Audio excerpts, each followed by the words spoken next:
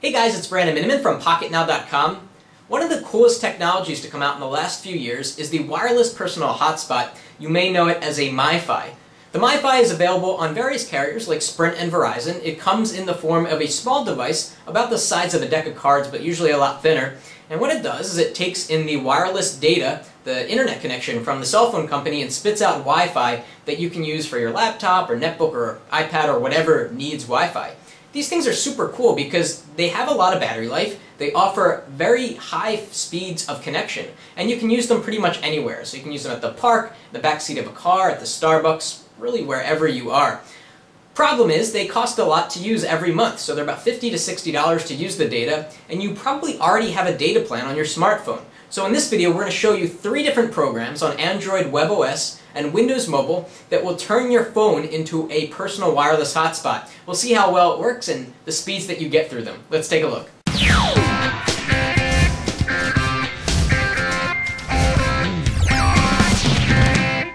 Okay, let's start things off with the Android phones. We're going to go into Settings and change the Wi-Fi network after I turn on the Wi-Fi router program, or the wireless tether program, here on the Nexus 1. So it says press here to start tethering, and it's going to take a moment. Okay, and it's tethering, and I should see Android appear here in the Wi-Fi network list after it refreshes. Good, there it is, and I'm going to connect to that. Great, we're connected. Okay, let's first test the speed. Right now we're still tethered here with the Android application. So I'm going to go to speedtest.net application and hit begin test. See what we get.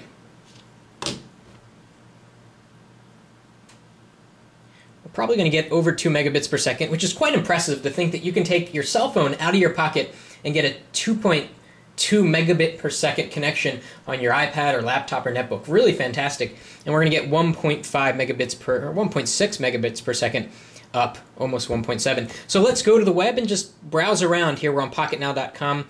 I'm going to just click on a permalink and see how fast it loads, just so you can get a sense for what this would be like on your laptop or other device. So pretty fast. Things pop up pretty quickly. We can jump around to various things, and it's fast. It's pretty fast. So let's test the next device and see how it compares to this. So next up, we are going to use the Touch Pro 2 here. And on the Touch Pro 2, we're going to use the Wi-Fi router application.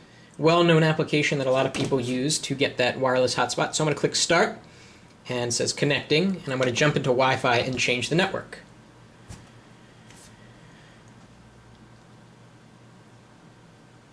Okay, down here it says Wi-Fi router, and that is the Touch Pro 2. We're connected now. So again, both of these devices, the Android device, the Nexus 1, and the Touch Pro 2, are both on AT&T's HSDPA network, which is relatively fast around here. So I'm going to jump back into speedtest.net.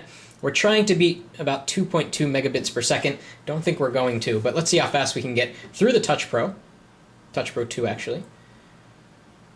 It looks like about 1.7.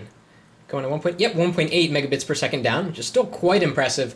And then we get about 1.5 or 1.6 up. Let's go to the web browser and see what it's like to just bounce around to different things. So I'll tap on that story and see how fast it is.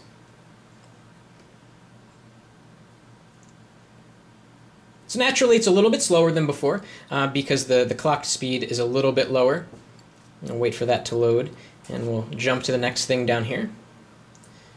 Not too bad though. So let's test the last device here, the Verizon Palm Pre Plus, using the wireless hotspot application that you could get on the market. I think you still can get it on the market, or they call it the catalog for WebOS. So we'll go back here, we'll turn on the hotspot program, and then we'll change in the settings.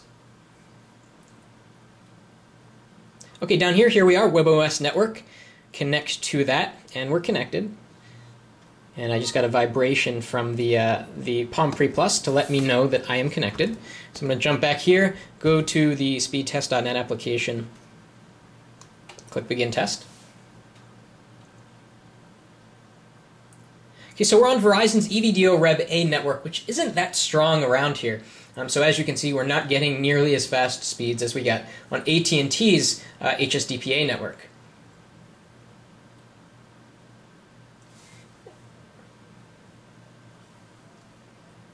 So much slower, but still not too bad. Let's jump into the browser and go to another story. Dell Lightning Windows Phone 7 leak. See how fast it loads.